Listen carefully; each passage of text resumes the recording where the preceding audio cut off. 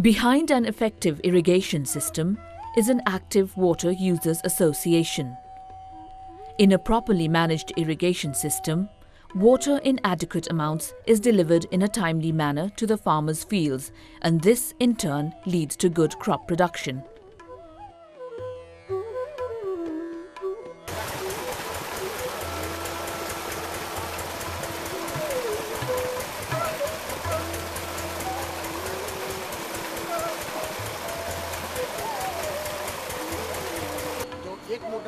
If, before the formation of Water Users Association, we did not receive adequate water in a timely manner, and much of our crop did not give a good harvest, much of this changed after the association. The association sees to it that we receive the right amount of water at the right time. The Water Users Association is an organization of farmers who come together to manage their irrigation activities. The irrigators can be organized in different ways. These may be organized either formally or informally. The Water Users Association could be traditional organizations or that have been formed through an external assistance. Though the Water Users Association may be organized differently, their overall objective is the same. It is to provide for and meet the irrigation needs of the members so that they get timely and adequate water for agricultural purpose in a sustainable way. The associations have shown positive impacts on irrigation systems' performance in many countries and regions. A developing country's economic growth refers primarily to its agricultural growth. First, a high proportion of the country's gross domestic product is from the agriculture sector. Second, a majority of the country's labor force is engaged in agriculture. However, in developing countries, not all land is suitable for agriculture. A substantial portion of the land being mountains, hills, desert, or simply barren. Rapid population growth is a common problem in many developing countries. More and more needs to be produced to meet the requirements of a growing population. There are various ways to increase agricultural productivity and thereby to produce enough to meet the requirements of a growing population.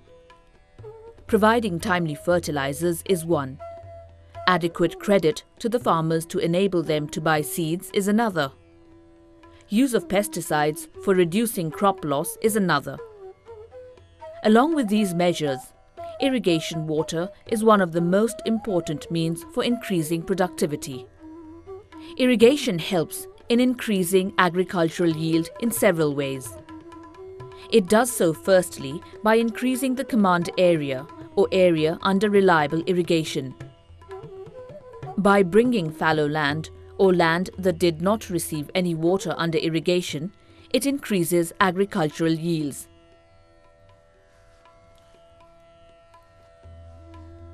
It does so secondly by intensifying cropping. In an area that had previously only one crop a year, through irrigation facilities, 2 or even 3 crops could be grown in a year, thus raising agricultural production. It does so thirdly by increasing actual agricultural yields.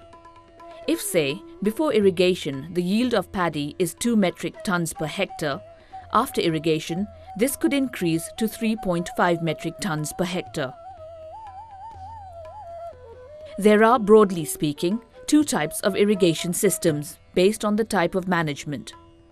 One is the agency-managed irrigation system, and the other is the farmer-managed irrigation system.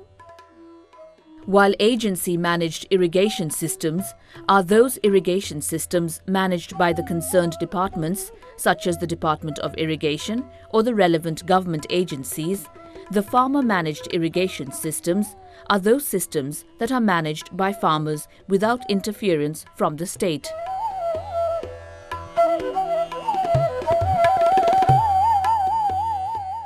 The presence of water users associations in farmer-managed irrigation systems has been identified as the crucial factor leading to more efficient and effective functioning of the irrigation systems as compared to the purely agency-managed irrigation systems. The farmer-managed systems have generally been operating for a longer time than the agency-managed systems. The associations of farmer-managed irrigation systems have most often originated from the internal initiatives of the farmers. Thus, these water associations are based on a strong feeling of ownership.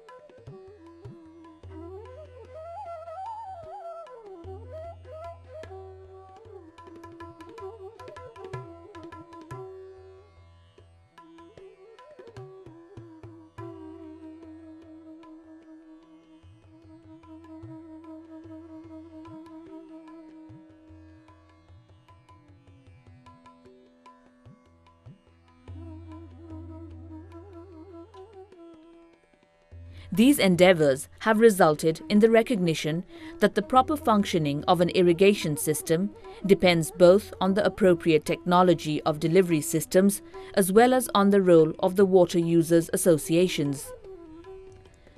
There could be different processes leading to the formation of the water users associations.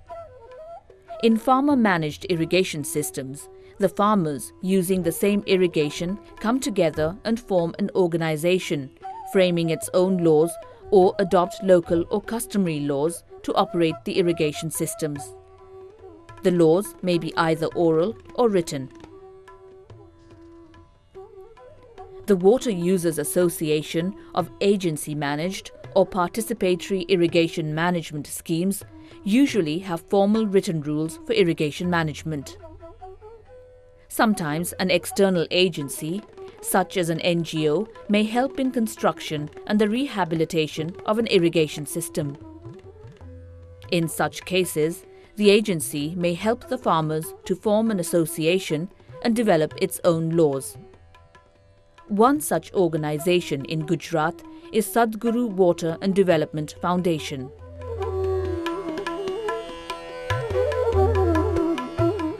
Another is the Aga Khan Rural Support Program. Another is Development Support Center. So generally when we take up a program, we do not ask for any kind of contribution from them. The physical implementation of the program is completely done by the organization, especially for programs like water resources development, water harvesting structures and irrigation projects. The rules become the constitution of the association and it operates according to these rules. The agency may provide some amount of financial resources for the rehabilitation works and the remaining amount would be collected from the farmers. The Aga Khan Rural Support Program has provided us support in organizing ourselves for participatory irrigation management. The association comprises of two levels. They are the general and the executive levels. The general body consists of general members, while the executive body is the decision-making body of the association.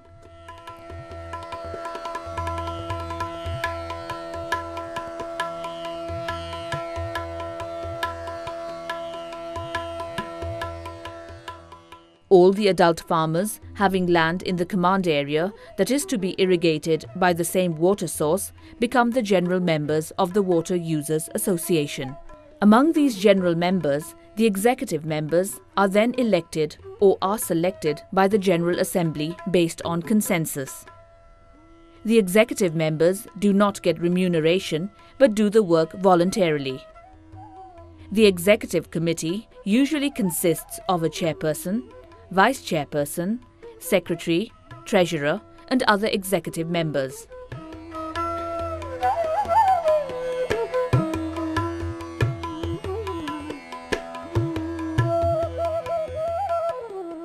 The executive members are usually the ones who have resources and time to pursue community-related works and who are generally literate. The chairperson presides over all the association's meetings. In his or her absence, the vice chairperson carries out the concerned works.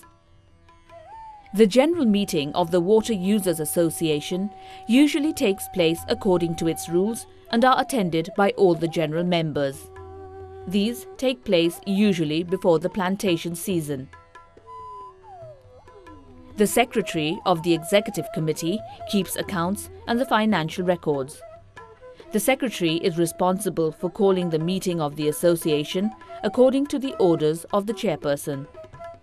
Sometimes the secretary could be a salaried person. In such a case, the person would not be selected but would be a paid employee. The rest of the executive members also assist in carrying out the duties of the executive committee. Women are substantially involved in agricultural and irrigation works. Gender norms in many countries define irrigation as men's work. The physical works related with irrigation has been the main cause for this. But the reality is different from the stereotype. Women had been involved in some areas of irrigation in the past and are becoming more and more involved at present. As men in the rural areas leave their homes and families in search of economical avenues, the women are left in homes to take care of both the family and the farms. It is we who are involved in irrigation works. The association has recognized this fact by selecting us as members and office bearers in the committee. One reason why AKRSP decided that we also need to ensure that women also play an important role in irrigation management societies. Initially it was very difficult to convince the societies because irrigation has been a predominantly men's domain. So for men to accept that women would come and also play a role in irrigation management was very, very difficult. Men resisted a lot. But later on, when we conducted a lot of exercises in the field, both with men and women together, men realized that no, it was not they themselves who had a right to decide, but women also need to be included. Even though they were involving women as committee members, the actual role of women was being marginalized.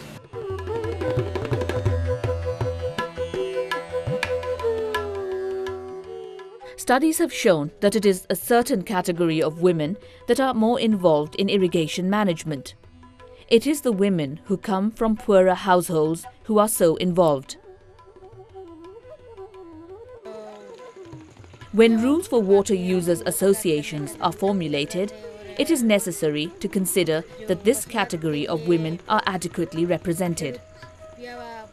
Women face different types of social, cultural and psychological constraints to participate in community works, so necessary measures should be taken to facilitate their participation. The Water Users Association conducts different primary functions. These relate to water acquisition, water allocation and distributing water, system maintenance, conflict resolution and information dissemination. Water acquisition is the process of acquiring water from the source. Water acquisition involves construction activities.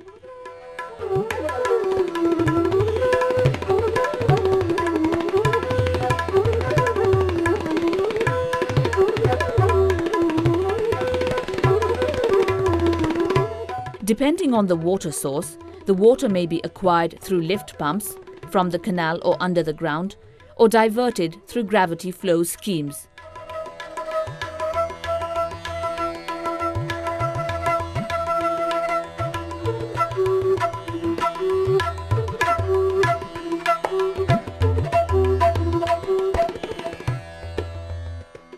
Water acquisition may also include construction of other sophisticated structures.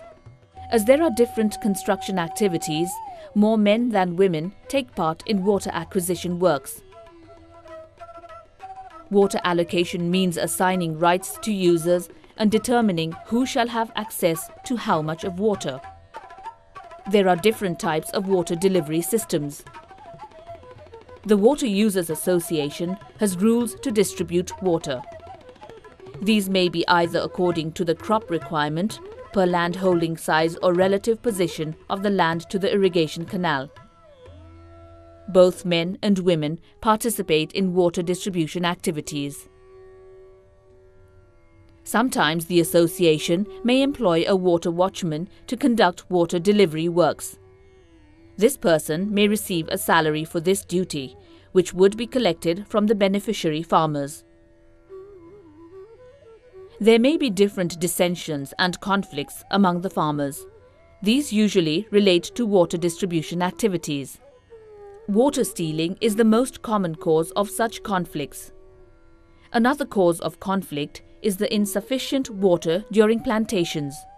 Conflicts may be limited to name-calling or may even result in physical violence.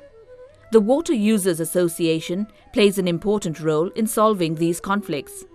It is according to the rules of the association that these types of conflicts are solved. Depending upon the rules, the guilty may receive a warning, a fine, or punishment. A strong Water Users Association sees to it that its rules are complied with. Another important function of the Water Users Association is to mobilize resources for system maintenance. System maintenance is the repairing and cleaning of the canal for regular and efficient water acquisition and distribution. Labour and fees are required for system maintenance and other related activities. The committee lays down the rules regarding household contribution and the fees that are to be contributed by the general members. Maintenance activities usually correspond to the plantation seasons. Maintenance works include works such as removing silt, grass and gravel from the irrigation canal. Information dissemination is another important function of the Executive Committee. The process by which it conveys its rules and information to the general members and tackles the problems of its members are important to the credibility of the committee. The executive members also see to it that their information gets to every member, including women. This results in the smooth functioning of the association and even of the irrigation management. Besides these primary functions, the Water Users Association at some places also carries out secondary functions that help members. If the association has built up necessary capacity and resources, then it can diversify its activities, which can be termed as secondary functions. The secondary activities are strengthened if it can receive support from governmental or non-governmental agencies. The role of the Water Users Association can be for supplying inputs, providing credits, farm equipments, marketing of agricultural products, facilitating fishing and grazing and drinking water. Some such examples are the Water Users Association being involved in milk cooperative in Gujarat in India and the agricultural cooperative in Vietnam. While farmers have traditionally grown cereals like paddy or wheat, some water users associations in India have shifted to cash crops.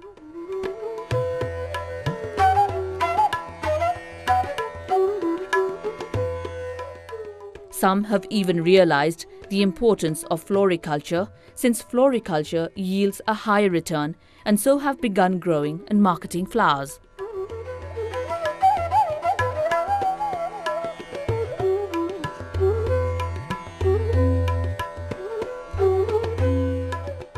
Different social and economic factors can lead to better functioning of the water users associations. These relate to both technological and socio-economic factors. Some of the socio-economic factors are local social organization, market access, market incentives, and financial viability. A supportive policy and legal environment is crucial for the sustainability of the water users' associations. An efficient association will result in more effective and reliable irrigation management. The reliable and effective irrigation management will augment farm productivity and farm income and lead towards the empowerment of the farmers. An active water users association, in turn, results in an active irrigation system. What we are seeing here is what has become possible because of the irrigation system, the lift irrigation. Now there are multiple benefits of the lift irrigation system. Once you start taking crops regularly, you're taking 3 crops, your economic level goes up, your economic status goes up. And the moment your economic status goes up, that means your children are getting better education, you're getting better health facilities, you're economically also rising in your social status, better housing, better clothing, more facilities, and you are also moving out to look for other opportunities. And in this village itself, earlier at least the tribal children, none of them used to go to school. Today 100% of the tribal children are going to school. With more income at their disposal, farmers have been able to send their children to school. They have been able to offer to their children a brighter future.